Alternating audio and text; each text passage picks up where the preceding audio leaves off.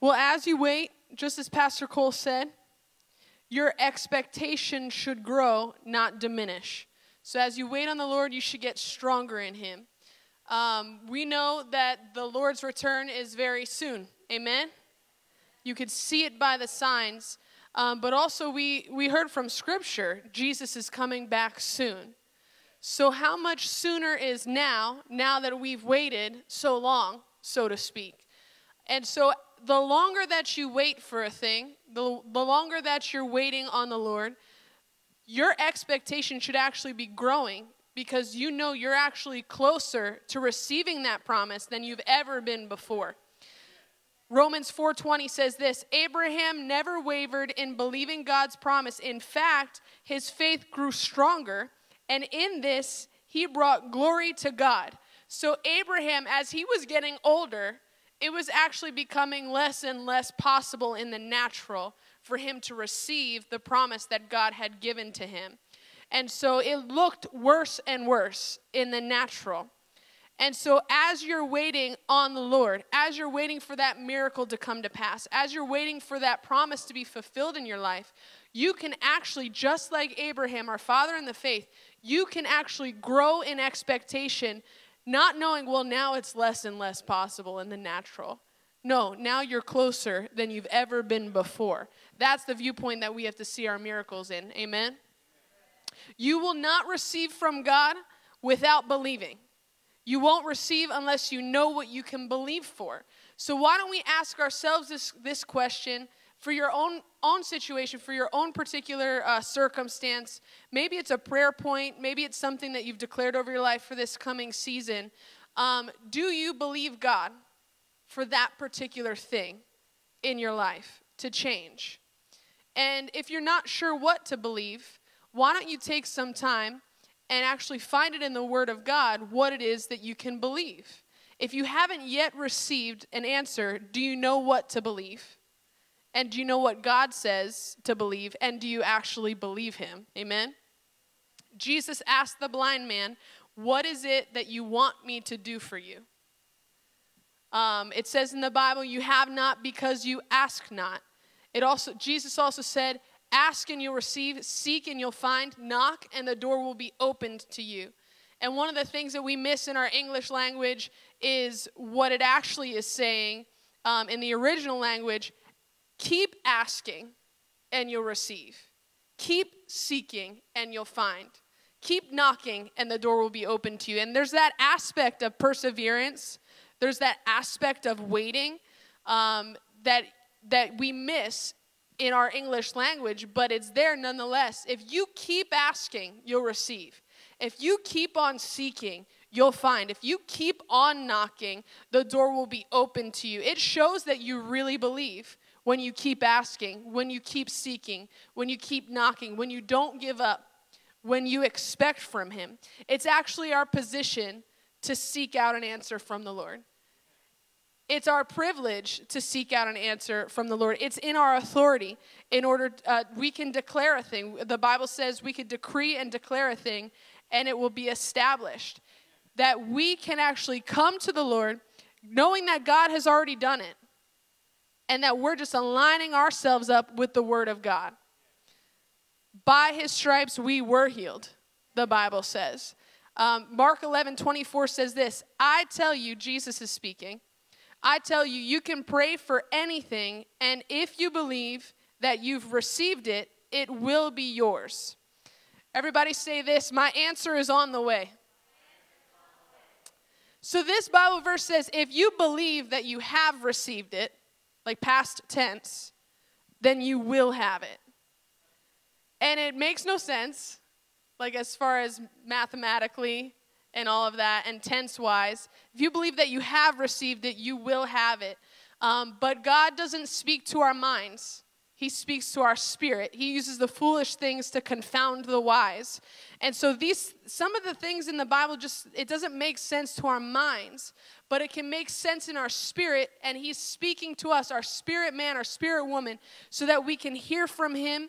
Our minds, I wrote this down, our minds can dissect in a millisecond every reason why God can't in the natural. And so that's why he doesn't speak to your mind. He speaks to your spirit because he wants to encourage you and uplift you and tell you, no, if you believe that you have received it, it will be yours. We have to go beyond the natural. We have to go beyond what we think. All of our 5 senses, I can never remember all 5. I tried to do this at the youth group. I don't know why it's so hard for me to say it. Anyway, all of your 5 senses, God can go beyond all of that. Your mind can dissect all of the reasons why God can't, but our spirits can believe in him. We can put our trust and our hope in him. And God is not speaking to our minds. Hebrews 11:6 says this, without faith, it's impossible to please God. Do you know that it actually pleases God to expect that we would expect something from him? That pleases him. Without faith, it's impossible to please God. And our faith is believing in him, believing that he is who he says he is. So if you're taking notes, the very first point, that was all introduction. The very first point about how we can know what to expect from God is his word. So number 1, go ahead and write down the word of God. The word of God shows us everything that we can believe for. Romans 10:17 says, faith comes by hearing, hearing the word of God. Knowing the word helps you to know what we can believe for. Knowing the word of God helps me to know what I can believe for. Do you believe what God says? Well, you might have a problem believing what God says if you don't know what he said. And so you can know by the word of God what you can believe about a thing. We need to take inventory of the word of God more than we take inventory of our circumstances. We need to find out what the Bible says about a thing more than we find out what the doctor says about a thing, or more than what my bank account says about a thing, more than what your financial advisor says about a thing. If you had looked at your finances, if you had a lot of money in the stocks however long ago, you would have been in trouble. You would have felt bad and pulled all your money and, been depressed or something. But there was a prophet that said, no, the end of the year is going to be glorious. And so if you look at your stock now, you're probably doing much better than you were when it was horrible. All of that to say, don't listen to what the natural speaks. Listen to what the word of God says. You'll prosper. Whether the stock market crashes, whether there's a dollar or not, you're going to prosper. Whether the doctor is giving you a terminal diagnosis or not, whatever the case may be, God has the final say. His word says we were healed by his stripes. And so you have to listen, take inventory of the word of God. See what the word of God says about a thing. And you don't have to be ignorant to all of the other things that are, like, don't drive with one of the tires off of your car and just be like, well, the Lord said he would protect me. He commands his angels regarding me. You don't have to be ignorant, but also you can know God's going to provide. And put that into action. Put that type of faith into action. Zechariah 9, verse 11 says this, because of the covenant I made with you, sealed with blood, I will free your prisoners from death in a waterless dungeon. Come back to the place of safety. It's actually our safety to trust in the Lord. Come back to the place of safety, all you prisoners who still have hope. I promise this very day that I will repay 2 blessings for each of your troubles. We have a covenant sealed with the blood of Jesus Christ, that we can have hope in him, that we can expect from him, that we can trust him to do those types of things in our lives that we weren't sure that anybody else could do. God can do those things because he's sealed this covenant with his blood. And just like Pastor Cole was saying, sometimes our answer doesn't come immediately.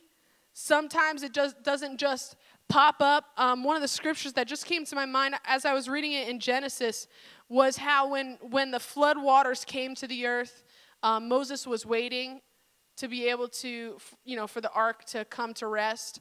And it says that the waters receded gradually. There was a gradual receding of the waters. Some things are gradual that God does. Some things are immediate. In fact, in I think it's in Matthew, one of the Gospels, there's only 2 times that a miracle that Jesus did wasn't immediate. So sometimes it's gradual. Sometimes it's immediate, but I can tell you this from the authority of the Word of God, that there is an appointed time for you to receive the promise that He has for you. It's coming. Everybody say it's coming. It's on its way. It's already yours. It's just a matter of time before it manifests in the natural realm. You see it in Daniel. You mentioned it, Pastor Cole. Daniel prayed. One time he received it. I think the angel said, as soon as you started praying, I came. And so there was a couple, more words of the prayer before the angel got to him. So you see that there's some time difference. And then another time when Daniel was praying, it was 21 days before he got his answer. But he got his answer, right? Both times he got his answer. One time it was almost immediately, and the other time it took 3 weeks, but he got the answer. The Word of God will not ever return void. The Bible says, though it tarries, wait for it. I know it's talking about vision, but though it tarries, wait for it. Though you have not yet received what you're believing for, wait for it, because it is sure to come to pass. 1 Peter 2:1 says this, the one who puts their trust in the Lord will not ever be put to shame. Another version says they'll never flee in haste. As you put your trust in the King of Kings, in the Lord of Lords, in the power of His word, He watches over His word in order to perform it. He honors His word above His name. So as you put your trust and your hope in Him, you can be sure you will not ever have to flee last minute looking for help, flee in haste, looking for help from somebody else. If you put your full trust in the Lord, if you put all your eggs in that basket, He says in His word, you will not ever be put to shame. Now, waiting, like you said, waiting alone doesn't receive just waiting. You can't just, wait for your dinner to be done without having ever put the dinner in the oven. You have to wait with expectancy. You have to actively wait in faith, knowing that He's about to do something in you. And as that Bible verse says, as you wait on the Lord, your strength will be renewed.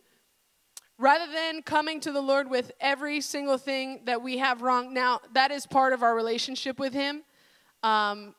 He cares about us. And so He cares if we come to Him and we're upset. But that can't be all of the time. Rather than coming to Him with just everything that's wrong, we should come to Him like 1 John 5:14 says. This is the confidence that we have toward Him, that if we ask anything according to His will, He hears us. And if we know He hears us in whatever we ask, we know that we have the requests that we have asked for Him. So we don't have to come to Him crying and begging and pleading. Though you can, I'm not saying that you can't cry to Him, that like you should. He cares. But what I'm saying is this word says we could come to Him with confidence, knowing that if we ask anything according to His will, He hears us. And we know if He hears us, then we have the answer to that request that we had. If it's in His word, I can have it. If it's in His word, you can have it. If you don't know what the will of God is for your particular situation, His will is His word. So you can actually know, according to this, what the Bible says, what His will is. I want to encourage you. You could join me. I'm going to be doing the 90-day read the Bible in 90 days challenge. The last time that I did it in like 180 days. I was thinking about adding a 0. I thought maybe that it was maybe they made a mistake and they meant 900 days. But really, if you get the word inside of you, you'll know what you can believe about a situation. And you can get enough of the word in you that you start to unbelieve what you're seeing with your eyes, because what you see in your spirit is greater than what you see with your eyes. Amen? So go ahead and join me on that. The second point is you can know what to expect from God based off of His nature or based off of His spirit. You can know what to expect from God based off of His nature. Go ahead and turn to 1 Corinthians chapter 2 and verse 11. 1 Corinthians chapter 2, verse 11. No one can know a person's thoughts except that person's own spirit, and no one can know God's thoughts except God's own spirit. So we have the Spirit of God to tell us what God is even thinking. That's pretty serious. Then let's back it up a couple verses. Verse 9 of that same chapter, 1 Corinthians 2, verse 9. That is what the scriptures mean when they say, I'm sure you've all heard this verse. No eye has seen, no ear has heard, no mind has imagined what God has prepared for those who love him. Verse 10, but it was to us that God revealed these things by his Spirit. For his Spirit searches out everything and shows us God's deep secrets. Everybody say, I can know what God has in store for me. This says, no eye has seen, no ear has heard. We've all recited that scripture, but it says, but it was to us that God revealed these things by his Spirit. Maybe your particular situation is not in the Bible. Maybe it's very unique. And there are some unique things that can happen in our lives. But you can know by his Spirit, by his nature, what he's like and what he's bound to do for you. Amen? The Bible talks about the unjust judge. There's a woman who's asking for her case to be answered, and she's knocking over and over again. And Jesus is talking about the unjust judge and about how, man, even though he doesn't care, he's going to still get up and answer because she keeps on knocking. And how much more will our God carry about justice to us quickly, the Bible says. And that's because our God is good. He's a good God. Every good and perfect gift comes from our Father above. The Bible says, who of you fathers will give a stone to your son who's asking for bread? Who of you fathers will give a snake to your son who's asking for a fish? How much more will your Father who's in heaven give good gifts to those who ask from him? Why? Because that's his nature.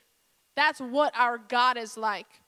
I was reading the Bible one day, and I got to thinking, it says in, I believe, it's Hebrews 11:19. Abraham reasoned that God could raise Isaac back from the dead. Abraham reasoned that if Isaac died, God was able to bring him back to life again.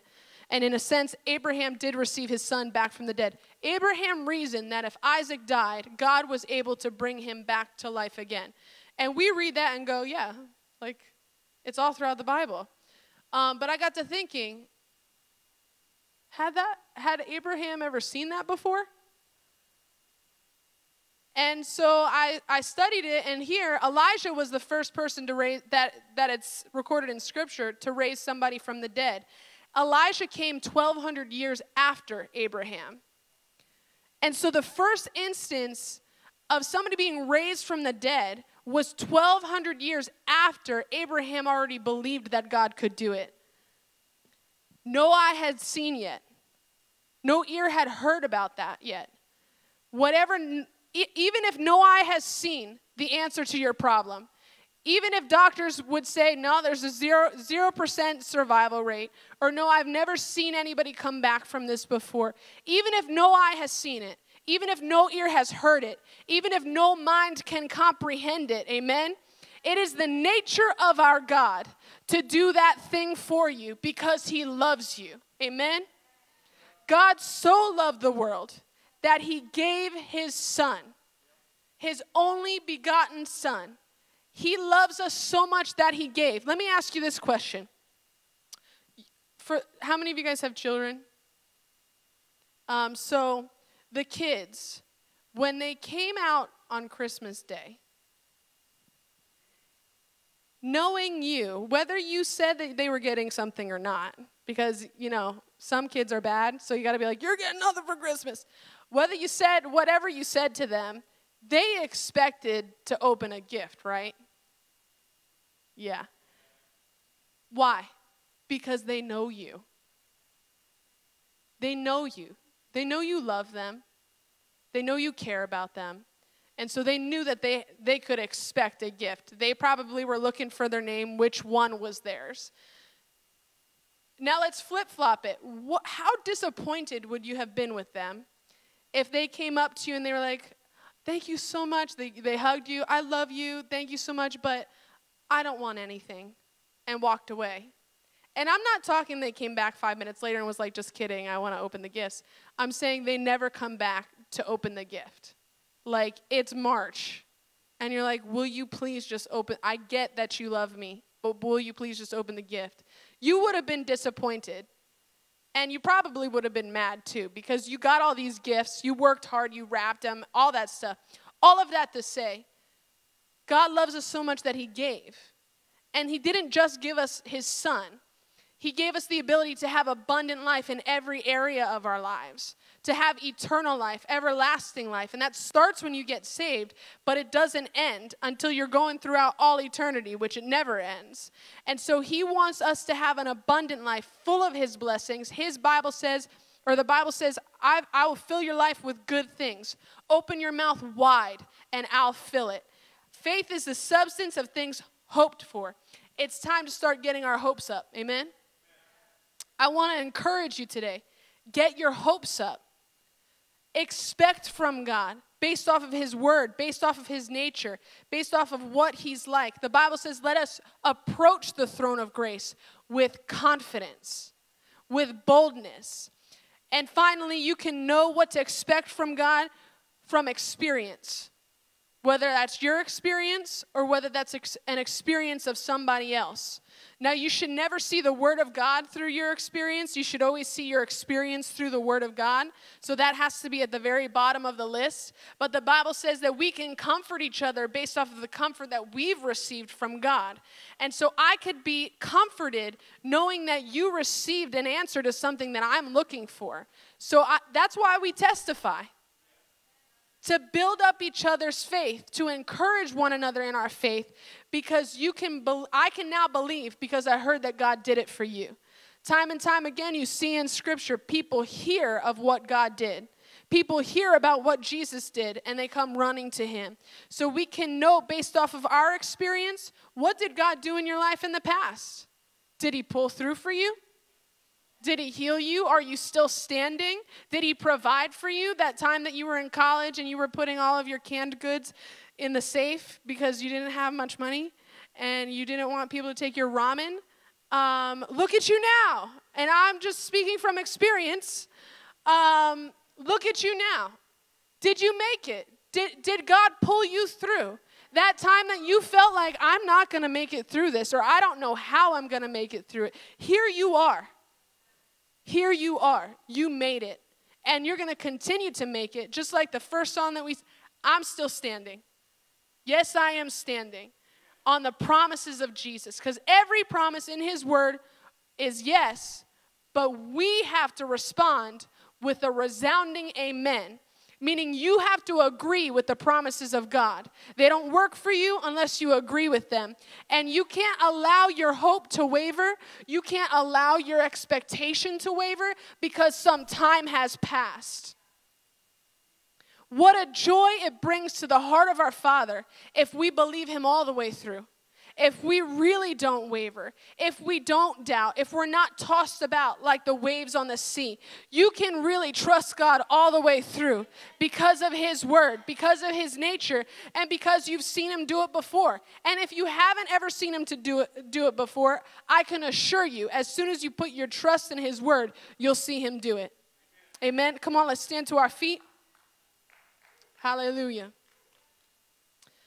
The Bible says, forget not all of his benefits. We can truly remember the goodness of God, and that can help fuel us for receiving his next promise to us. We can continue to wait on him. The Bible says, when the Son of Man returns, will he find faith on earth? He's going to absolutely pull through for you. Go ahead and close your eyes and bow your heads. Hallelujah.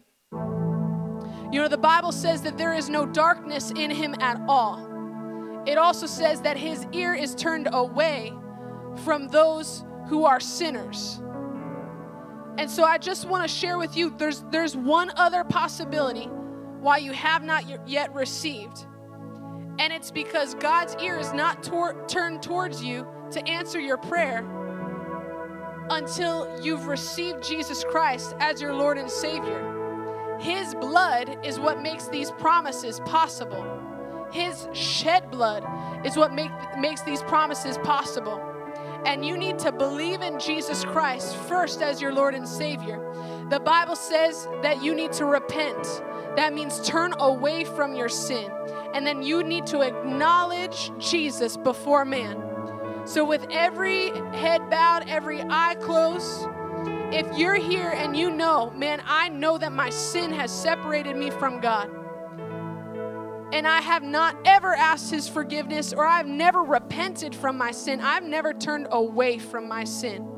But you're here today and you are hearing about the goodness of God. It says it is the goodness of God that draws men to repentance. So in hearing about His goodness, you want to turn to Him, and you want to be freed from your sin, and you want to be heard by Him. If that's you and you would say, I have not ever received Jesus Christ as my Lord and Savior, or I've never repented, I've never truly turned away from my sin, but you want to turn to Him today, I want you to lift your hand right where you're at. You would say, I know I've sinned against God, and I know I'm in need of a Savior. I don't see any hands here, but I'm going to pray for those of you who are online listening. If you need to receive Christ as your Savior, go ahead and repeat this prayer after me, but believe it from your heart. Dear Jesus, I admit that I'm a sinner. I believe in my heart, and I confess with my mouth that Jesus Christ is my Lord. God, I believe that you raised Him from the dead, and He is alive right now to give me power over sin. I turn away from my old way of living, and I turn towards you. Fill me now with your Spirit, that I would live for you all the days of my life. In Jesus' name. Now, God, we pray for each and every person who's here. For those of you who are here and those of you who are online, go ahead and lift your hands to heaven. We bless you, God, and we thank you that you have been true to your word. You have not ever failed me. You've always been faithful.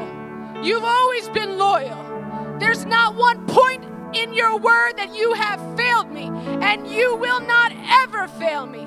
I thank you, God, that I have an expectation of you, that I can expect something from you, because you sent your Son, Jesus, to die for me, that I would have abundant life.